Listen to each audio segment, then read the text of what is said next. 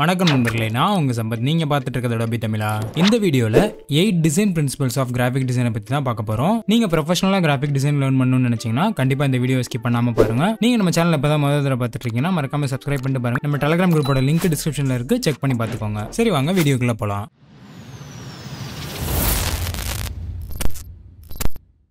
இப்போ இந்த டிசைன் எடுத்துக்கலாம். ஸோ இதில் பார்த்தீங்கன்னா என்னென்ன ஃபாலோ பண்ணியிருக்காங்கன்னு நான் சொல்கிறேன். பின்னாடி இருக்க பேக்ரவுண்ட் பாருங்கள், அந்த சன் ரைஸ் ஆகிற மாதிரி. ஸோ அந்த கிரேடியன்ட் கம்ப்ளீட்டாக யூஸ் பண்ணியிருக்காங்க. அண்ட் அதுக்கப்புறம் கம்ப்ளீட்டாகவே இந்த இடத்துல மெரூன் கலர் யூஸ் பண்ணியிருக்காங்க, ஒரு பேட்ச் மாதிரி யூஸ் பண்ணியிருக்காங்க. அண்ட் இங்கே சன் போட்டிருக்காங்கல்ல, அந்த சன்னுக்கு கான்ட்ராஸ்ட்டாக அந்த காரை யூஸ் பண்ணியிருக்காங்க. ஸோ இந்த இடத்துல கான்ட்ராஸ்ட் யூஸ் பண்ணியிருக்காங்க.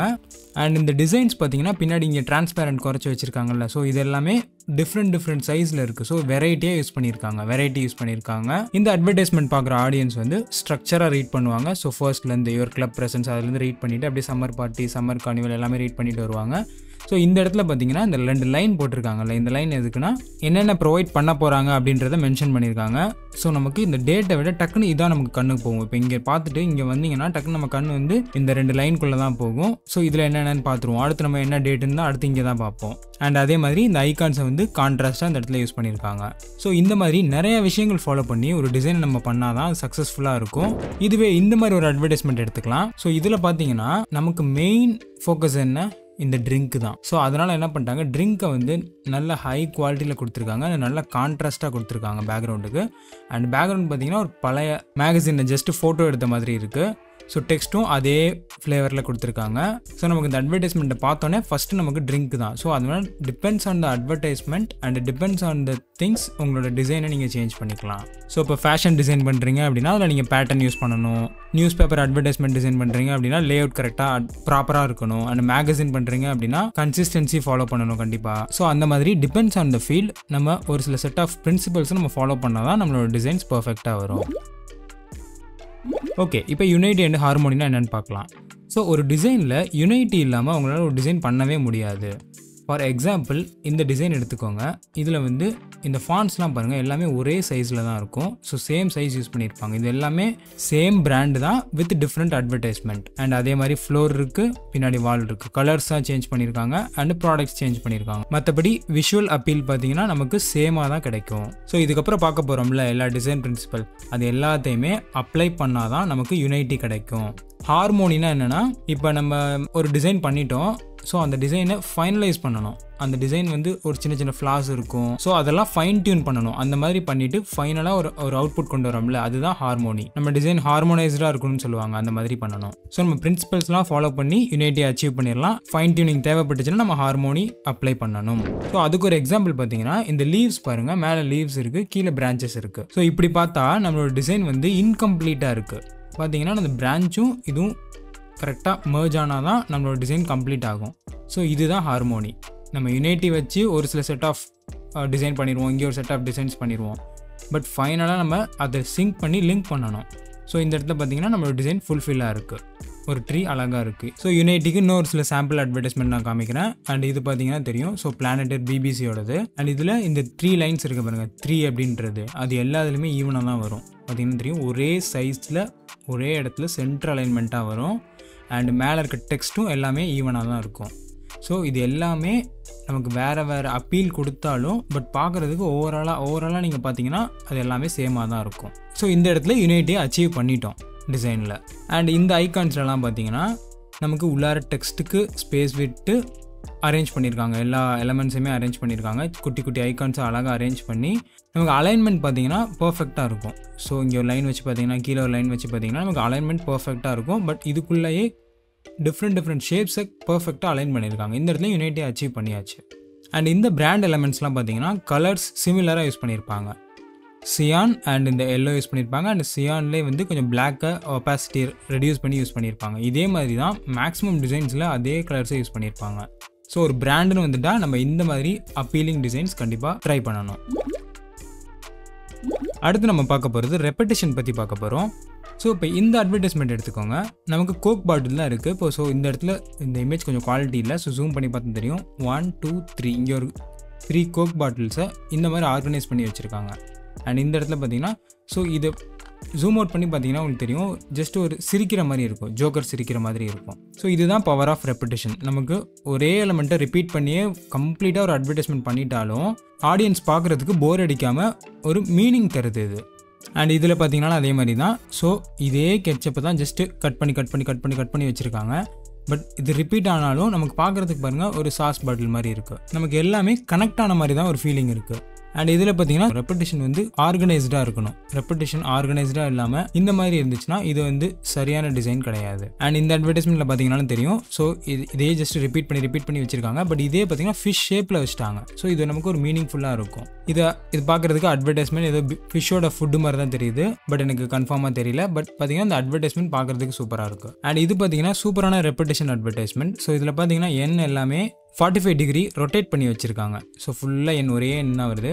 அண்ட் போக இந்த இடத்துல பார்த்தீங்கன்னா எண் அப்படியே கொஞ்சமாக நமக்கு ரொட்டேட் ஆகி ஃபைனலாக எண் வரப்போகிறப்ப நெஸ்கஃபே அப்படின்னு வந்துருச்சு. செம்ம க்ரியேட்டிவாக பண்ணியிருக்காங்க. இது என்ன மீனிங்னா, நம்ம ஃபுல்லாக தூங்கிக்கிட்டே இருக்கோம்னு வச்சுக்கோங்க. ஃபுல்லாக நைட்டு ஃபுல்லாக தூங்கிட்டே இருக்கோம். அண்ட் மார்னிங் விடிய போகிறப்ப ஜஸ்ட் எண் வந்து அப்படியே நெஸ்கஃபே வந்துடுது. ஸோ இந்த கீழே கொடுத்துருக்காங்க பாருங்கள், nothing wax you up as Nescafe. So நம்ம எந்திரிச்சோடனே காஃபி குடிப்போம்ல, அதை தான் மென்ஷன் பண்ணியிருக்காங்க. இந்த மாதிரி எந்திரிச்சோடனே ஜஸ்ட் நெஸ்கஃபே அப்படின்னு வந்துடுது. ஸோ இந்த மாதிரி க்ரியேட்டிவாக கூட ரெப்பிட்டேஷன் யூஸ் பண்ணிக்கலாம். அடுத்து பார்த்திங்கன்னா நம்ம பார்க்க போகிறது பேட்டர்ன்.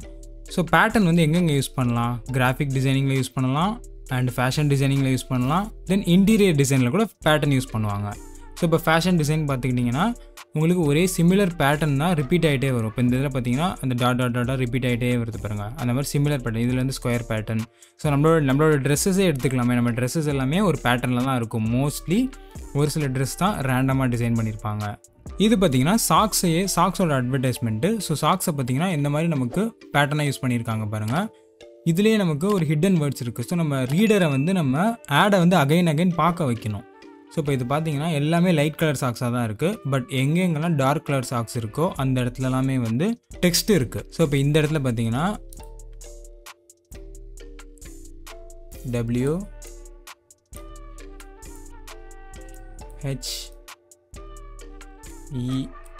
WHERE where.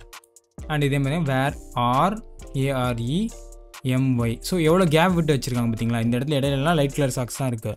பட் நம்ம ஜூம் அவுட் பண்ணி ரீட் பண்ணோம்னு வச்சுக்கோங்களேன், நமக்கு தெளிவாக தெரியும். ஸோ இப்போ நான் எடிட்டிங் மோடில் இருக்கேன். வெளில போயிட்டு ஜூம் அவுட் பண்ணி ரீட் பண்ணலாம். Where are my new socks. இங்கே பார்த்தீங்களா கொஷின் மார்க் கூட அழகாக சாக்ஸை ரிப்பீட் பண்ணி டார்க்கன் கலரில் கொடுத்துருக்காங்க. ஸோ இப்போ இதுலேருந்து வெளில போயிட்டு ஜூம் அவுட் பண்ணி பார்ப்போம். இப்போ பார்த்தீங்களா தெரியுது, where are my new socks question mark. So க்ரியேட்டிவாக அப்படி பேட்டர்ன்ஸை யூஸ் பண்ணலாம். அண்ட் செரி பிளாசம் அப்படின்ற இந்த அட்வர்டைஸ்மெண்ட் பார்த்தீங்கன்னா நமக்கு பேக்ரவுண்டில் இருக்க பேட்டர்ன் தான் இந்த ப்ராடக்ட்லேயுமே ரிப்பீட் ஆகிருக்கு. பட் இருந்தாலும் நமக்கு இந்த ப்ராடக்ட் தனியாக தெரியுது. ஸோ இதில் பார்த்தீங்கன்னா ஃபுல் அண்ட் ஃபுல் இந்த flower pattern with sky blue background தான், இன்க்ளூடிங் இந்த பாட்டில்லையும். அண்ட் டெக்ஸ்ட்டை பார்த்தீங்கன்னா அழகாக ஒரு ப்ளூ கலர் பேட்ச் போட்டு அதில் போட்டாங்க. கீழே அதே மாதிரி லோகோவும் ப்ளூ கலர் பேட்சில் வந்து ஸோ கான்ட்ராஸ்ட்டாக போட்டுட்டாங்க. அண்ட் இந்த ஆரஞ்சு கலர் டெக்ஸ்ட்லாம் விசிபிளாக தெரியறதுக்கு என்ன பண்ணிட்டாங்கன்னா, ஸோ ஒரு கேனில் வந்து ஹாஃப் ஆஃப் த கேன் வந்து டிசைன் பண்ணிவிட்டு மீதி ஹாஃப் ஆஃப் த கேன் இந்த மாதிரி ஆரஞ்சு கலராக விட்டுட்டு அதில் வந்து டெக்ஸ்ட் போட்டாங்க. அண்ட் இந்த மாதிரி இவங்க இந்த ஒரு அட்வர்டைஸ்மெண்ட்டுக்கு மட்டும் பண்ணல, இந்த மாதிரி நிறையா அட்வர்டைஸ்மெண்ட்டுக்கு சேம் மெத்தடை ஃபாலோ பண்ணியிருக்காங்க. அண்ட் ஃபாண்ட் சைஸ் எல்லாமே ஒவ்வொரு அட்வர்டைஸ்மெண்ட்டுக்குமே சேமாக யூஸ் பண்ணியிருக்காங்க. பேக்கேஜிங் டிசைன் பண்ணுறப்ப நம்மளும் இந்த மாதிரி பேட்டர்ன்ஸ் யூஸ் பண்ணலாம்.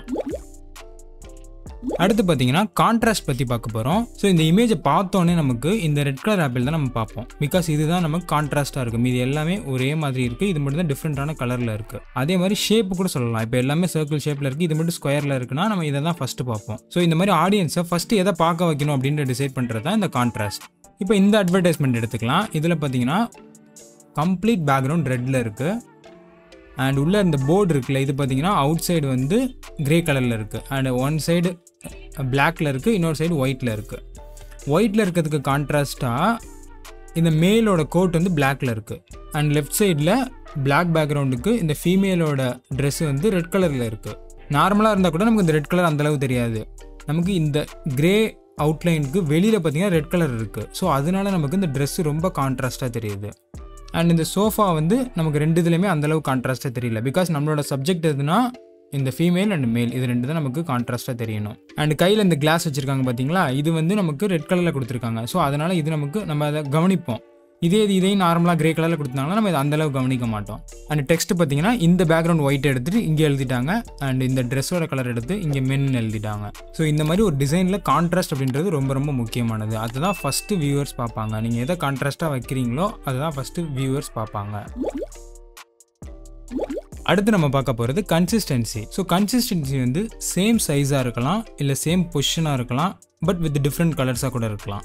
இந்த போர்டு அட்வர்டைஸ்மெண்ட்டில் பார்த்தீங்கன்னா ஸோ இந்த இடத்துல 3 மாதிரி வச்சுருக்காங்க. ஸோ அதே தான் இந்த சைடில் இந்த 2 சைட்லையுமே ரெப்படிட்டிவாக சேமாக யூஸ் பண்ணியிருக்காங்க எல்லா எலமெண்ட்ஸுமே. அண்ட் சென்டரில் பார்த்தீங்கன்னா இந்த ரோப் இருக்குல்ல, ரோப் அப்படியே கண்டினியூ ஆகுது பாருங்கள். ரோப் அப்படியே கண்டினியூ ஆகுறதுனால நமக்கு பார்க்குறதுக்கு ஈவனாக இருக்கும். அண்ட் பேக்ரவுண்ட் கலருமே சேமாக இருக்குது, சேம் அதே கிரேடியன்ட் தான் கொடுத்துருக்காங்க. இந்த சைட்லேயுமே சென்டர்லேயும் அதே கிரேடியன்ட் தான் கொடுத்துருக்காங்க. எக்ஸப்ட் இதை மட்டும் எம்ஃபசைஸ் பண்ணியிருக்காங்க கொஞ்சம் பிரைட் அண்ட் கலர்ஸில் இந்த பில்டிங் மட்டும். ஸோ இது 3மே பார்க்குறதுக்கு நமக்கு ஈவனாக இருக்குது பாருங்கள். இதுதான் கன்சிஸ்டண்ட்டாக ஃபாலோ பண்ணுறது. அண்ட் இது ஆல்ரெடி யுனைட்டி அண்ட் ஹார்மோனிலே பார்த்தோம். இதுவும் கன்சிஸ்டன்சிக்கு நம்ம எக்ஸாம்பிளாக எடுத்துக்கலாம். ஸோ எல்லாமே ஈவனாக, கலர்ஸ் எல்லாமே ஈவனாக கன்சிஸ்டன்ஸாக யூஸ் பண்ணியிருக்காங்க. ஈவன் இந்த பென்சில் அண்ட் பென்னில் கூட கலர்ஸ்லாம் கரெக்டாக அதே மாதிரி ஈவனாக யூஸ் பண்ணியிருக்காங்க. அண்ட் கன்சிஸ்டன்சிக்கு பெஸ்ட் எக்ஸாம்பிள் என்னன்னா மேகசினோட கவர் தான். நீங்கள் மோஸ்ட் ஆஃப் த மேகசின்ஸ் பாருங்கள் கண்ணா பின்னான்னு இருக்கும் கவர்ஸு, பட் மேலே கொடுத்துருக்க அந்த ஃபாண்ட் இருக்குல்ல, அந்த டைட்டில் அது பார்த்தீங்கன்னா சேம் சைஸில் இருக்கும். ஃபாண்ட் சைஸ் வந்து சேமாக இருக்கும். மோஸ்ட் ஆஃப் த மேகசின்ஸுக்கு அப்படி தான் இருக்கும். பிகாஸ் இப்போ மேகசினை ரேக்கில் அடுக்கி வச்சுருப்பாங்க. நம்ம ஒன்று ஒன்றா பார்க்கும்போது இந்த சைஸ் வேரி ஆகக்கூடாது. சைஸ் வேரி ஆகாமல் இருந்தால் தான் நம்ம ஸ்டாண்ட்ஸ் அப்படியே அதே சைஸில் நம்ம பிரெயின் வந்து கேப்சர் பண்ணி வச்சுக்கும். ஸோ இதே சைஸை நம்ம பிரெயின் தேடி பார்த்துட்டே இருக்கும் அடுத்தடுத்து ரேக்கில் பார்க்கும்போது. அதனால் எப்போவுமே மேகசினுக்கு மேக்ஸிமம் மேகசின் நேம் வந்து ஒரே சைஸில் தான் இருக்கும். ஸோ இந்த மாதிரி தேவைப்படுற இடத்துல நம்ம கன்சிஸ்டன்சியை கண்டிப்பாக ஃபாலோ பண்ணிக்கணும். அடுத்து நம்ம பார்க்க போகிறது வெரைட்டி. ஸோ வெரைட்டின்னு நேமை கேட்டோன்னே உங்களுக்கு இது ஆப்போசிட் ஆஃப் த யுனைட்டி மாதிரி தோணும். பட் யுனைட்டியை நம்ம அச்சீவ் பண்ண போகிறதே இந்த வெரைட்டியை யூஸ் பண்ணி தான். பிகாஸ் இந்த ஹெட்டில் பாருங்கள் உள்ளார வெரைட்டி ஆஃப் ஷேப்ஸ் யூஸ் பண்ணியிருக்காங்க and variety of colours use பண்ணியிருக்காங்க. இருந்தாலும் நமக்கு 2 ஃபேஸ் ஷேப் கொண்டு வந்திருக்காங்க. ஸோ இந்த இடத்துல பார்த்தீங்கன்னா தெரியும், இது ஒரு ஃபேஸ் ஷேப் அண்ட் இந்த இடத்துல பார்த்தீங்கன்னா நெகட்டிவ் ஸ்பேசிங் யூஸ் பண்ணி இங்கே ஒரு ஃபேஸ் ஷேப் மாதிரி வந்திருக்கு பாருங்கள். ஸோ இது ஒயிட் ஃபேஸாக எடுத்துக்கோங்க, இது கலர்ஃபுல் ஃபேஸாக எடுத்துக்கோங்க. இந்த மாதிரி வெரைட்டி யூஸ் பண்ணி கூட நம்ம யூனிட்டியை அச்சீவ் பண்ணலாம். இந்த இடத்துல பார்த்தீங்கன்னா இன்னொரு லெக்கில் பார்த்தீங்கன்னா இந்த லெக்கில் வந்து டெக்ஸ்ட் சைஸ்லாம் வந்து அன்ஈவனாக இருக்கும். பட் என்ன தான் அன்ஈவனாக இருந்தாலும் இந்த டெக்ஸ்ட்டை வந்து லெக் ஷேப்பில் பிளேஸ் பண்ணனால நமக்கு பார்க்குறதுக்கு ஒரு லெக் மாதிரி இருக்கும். ஸோ வெரைட்டி ஆஃப் சைஸில் ஃபாண்ட்ஸ் யூஸ் பண்ணாலும் நம்ம இதில் யூனிட்டியை அச்சீவ் பண்ணிட்டோம். அடுத்து நம்ம பார்க்க போகிறது பேலன்ஸ். ஸோ பேலன்ஸில் மல்டிபிள் பேலன்ஸ் இருக்குது. சிமெட்ரிக்கல், அசிமெட்ரிக்கல், ரேடியல் அண்ட் இதை கூட விட்டுருங்க, கிறிஸ்டலோகிராஃபிக்காக விட்டுருங்க. ஸோ இந்த 3 டிஃப்ரென்ஸ் ஆஃப் பேலன்ஸ் இருக்குது. இதில் சிமெட்ரிக்கல் பேலன்ஸ்னால் ஒன்றுமே இல்லை, ஜஸ்ட்டு சென்டரில் ஒரு கோடு போட்டிங்க அப்படின்னா உங்களுக்கு 2 சைட்லையுமே ஈவனாக இருக்கும். ஸோ இப்போ இந்த பட்டர்ஃப்ளைக்கு சென்டரில் கோடு போட்டோம் அப்படின்னா இந்த பார்ட்டை அப்படியே டூப்ளிகேட் பண்ணி இங்கே வச்சு நீங்கள் ட்ரான்ஸ்ஃபார்ம் பண்ணால் ஒரு பட்டர்ஃப்ளை கிடச்சிடும். அந்த மாதிரி ஈவனாக இருக்கும். இதுதான் சிமெட்ரிக்கல் பேலன்ஸ். ஏசிமெட்ரிக்கல் பேலன்ஸ் அப்படின்னா இதுதான். ஸோ இப்போ இதை எடுத்துக்கோங்க. இது நமக்கு பார்க்குறதுக்கு பாருங்கள் ஒரு அலைன்மெண்ட் இருக்க மாதிரி தான் இருக்குது. பட் இது வந்து பேலன்ஸா அப்படின்னு கேட்டிங்கன்னா கண்டிப்பாக இது பேலன்ஸ் தான். பிகாஸ் இந்த இடத்துல பார்த்தீங்கன்னா பில்டிங் இருக்குது அண்ட் இங்கே பீப்புள்ஸ்லாம் இருக்காங்க. ஸோ அப்படியே இந்த சைடு பாருங்கள் கம்ப்ளீட்டாக எம்டியாக இருக்குது வித் நிறையா ட்ரீஸ் இருக்குது. ஸோ இது ஏசிமெட்ரிக்கலுக்கு ஒரு பெஸ்ட்டான எக்ஸாம்பிளாக பார்க்கலாம். அண்ட் இது பார்த்தீங்கன்னா ரேடியல் சிமெட்ரிக்கல். ஸோ இதில் இப்போ சென்டரில் இங்கே ஒரு பாயிண்ட் வச்சுக்கிறேன். பாயிண்ட் வச்சுட்டு நீங்கள் சுற்றி பாருங்கள், ரைட் லெஃப்ட் டாப் பாட்டம் எல்லாமே ஈவனாக இருக்கும். ஸோ இது ரேடியல் பேலன்ஸ்.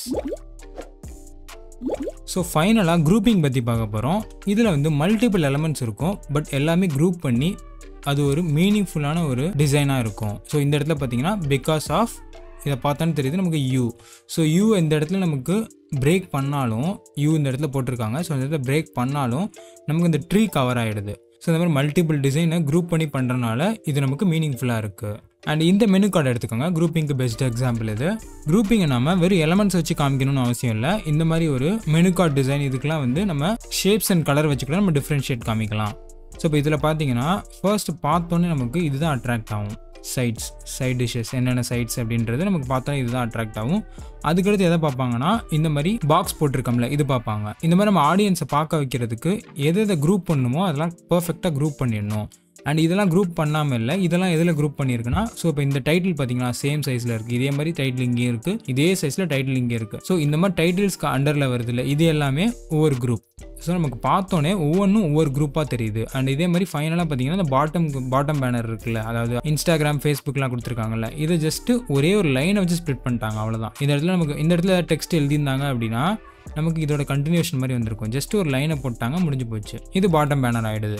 ஸோ இதுக்கப்புறம் நீங்கள் அட்வர்டைஸ்மெண்ட்ஸ்லாம் நிறையா பார்க்குறப்ப இதில் என்னென்ன பிரின்சிபல்ஸ் ஃபாலோ பண்ணியிருக்காங்க அப்படின்றத நோட் பண்ண ஆரம்பிங்க. அண்ட் உங்களோட டிசைன்ஸ்லையும் இந்த பிரின்சிபல்ஸ் எல்லாத்தையும் யூஸ் பண்ண ஸ்டார்ட் பண்ணுங்கள். இந்த வீடியோ யூஸ்ஃபுல்லாக இருந்துச்சு அப்படின்றத மறக்காமல் கமெண்ட்ஸில் சொல்லிட்டு போங்க. அடுத்த வீடியோவில் வேற ஒரு இன்ட்ரெஸ்டிங்கான கண்டென்ட்டோட சந்திக்கிறேன் நண்பர்களே. நன்றி, வணக்கம்.